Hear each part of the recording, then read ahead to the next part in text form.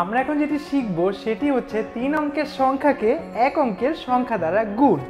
চলো আমরা খুব সহজেই শিখে নিই। দেখো চলো তো বন্ধুরা আমরা চিন্তা করি কিভাবে আমরা 231কে 3 দ্বারা গুণ করতে পারি। আমরা প্রথমে চলো দেখো কয়েকটি ভাগে ভাগ করে নেই। শতকে আমরা এখানে কত পাচ্ছি বন্ধুরা? শতকে আমরা পাচ্ছি 200 গুণন 3। দশকে আমরা কত পাচ্ছি দেখো বন্ধুরা? 30 গুণন 3। এককে আমরা কত পাচ্ছি দেখো বন্ধুরা?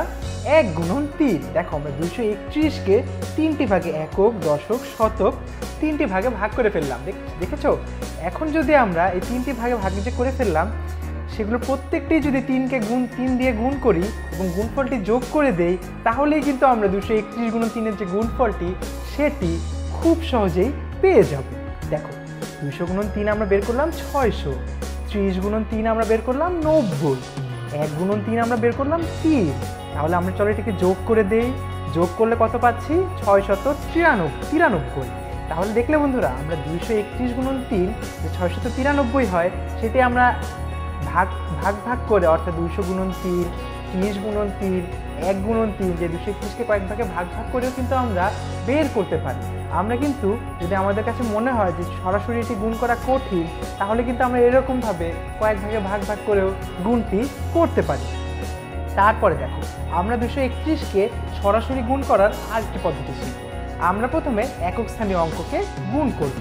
প্রথমে আমরা 3-এর সাথে 1কে গুণ করব। তাহলে দেখো 3 1-এ 3। তারপরে আমরা চলে যাব দশক স্থানীয় অঙ্কটিতে। 3-3-এ কত হয় বন্ধুরা? 9। এই দেখো এখানে 9 চলে এসেছে। তারপরে আমরা শতক স্থানীয় অঙ্কটিতে চলে যাব। 3 2 6। এই দেখো বন্ধুরা আমরা কিন্তু আমাদের গুণফল এই যে 693 এটিকে পেয়ে গেলাম। এখানে চলো ডিটেলসে আবার চলে আসবে। দেখো এই যে দেখো 3 1-এ 3 আমরা বের করলাম। এরপরে দশক স্থানীয় অঙ্কটি যদি ছিল, তাহলে দেখো বন্ধুরা যেহেতু এটা দশক স্থানীয় অঙ্ক, তাহলে এই যে দেখো এই যে আমরা হচ্ছে 3 3-এ 9 যে গুণ করলাম বন্ধুরা, এটি কিন্তু আসলে দশক স্থানীয় অঙ্ক যেহেতু 30 গুণন 3-এ 90। দেখেছো এটির মান কিন্তু 90। তারপরে দেখো আমরা এই যে শতক স্থানীয় অঙ্কটিকে গুণ করলাম, এই যে দেখো 600 চলে এসেছে।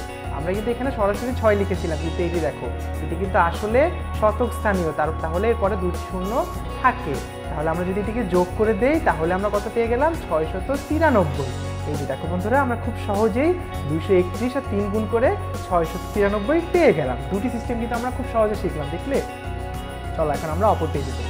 এখানে দেখো আরেকটি আছে। চিন্তা করি কিভাবে গুণ করা যায় 286 গুণন 4। চলো আমরা বের করে ফেলি। দেখো 286 গুণন 4 আমরা সরাসরি গুণ করি। চলো একক স্থানীয় অঙ্ক, 4 6 24। তাহলে দেখো আমাদের কিন্তু দশক স্থানের উপরে আমরা ছোট করে 2 লিখলাম, আমরা হাতে 2 ধরে রাখলাম বন্ধুরা।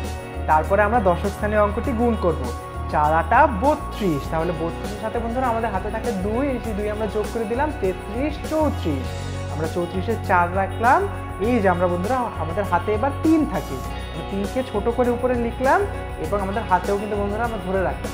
তারপরে দেখো আমরা এখন গুণ করব 4 2 8। তাহলে 9 10 11। এই যে দেখো বন্ধুরা আমরা 11 লিখে ফেললাম, অর্থাৎ আমাদের গুণফল 1144 এটি আমরা পেয়ে গেলাম। দেখো এখানে আবার ডিটেলসে চলে আসবে। এই যে দেখো আমরা কিন্তু আমাদের গুণফল 1144 এটিকে পেয়ে গেলাম। এই দেখো বন্ধুরা চলো এখন আমরা একটি বা দুটি প্র্যাকটিস করি। 174 গুণন 6। দেখো বন্ধুরা কত আসবে? 174 গুণন 6 করলে 1044। 259 গুণন 3 777। 683 গুণন 4 2732। 485 গুণন 8 3880। এবার দেখো আমরা আবার গুণ করি। 270 গুণন 5 1350। 836 গুণন 4 3344। 189 গুণন 9 1701। এভাবেই বন্ধুরা আমরা খুব সহজেই দেখেছো 3 অঙ্কের সংখ্যাকে 1 অঙ্কের সংখ্যা দ্বারা গুণ করতে পারি। তোমরা কিন্তু এগুলো বই থেকে প্র্যাকটিস করতে অবশ্যই ভুলবে না, এবং পরীক্ষা যখন লিখবে তখন কিন্তু যদি হাতে আছে কি নেই সেটি ভালো মতো খেয়াল করে নিবে। দরকার হলে তোমরা হাতে গুনে গুনে রাখবে। 2 হাতে থাকলে এভাবে 2 ধরে রাখবে, 3 হাতে থাকলে এভাবে 3 ধরে রাখবে। এভাবেই কিন্তু বন্ধুরা তোমরা খুব সহজেই 3 অঙ্কের সংখ্যাকে 1 অঙ্কের সংখ্যা দ্বারা কীভাবে গুণ করা যায় তা খুব সহজেই শিখে নিবে। ধন্যবাদ বন্ধুরা।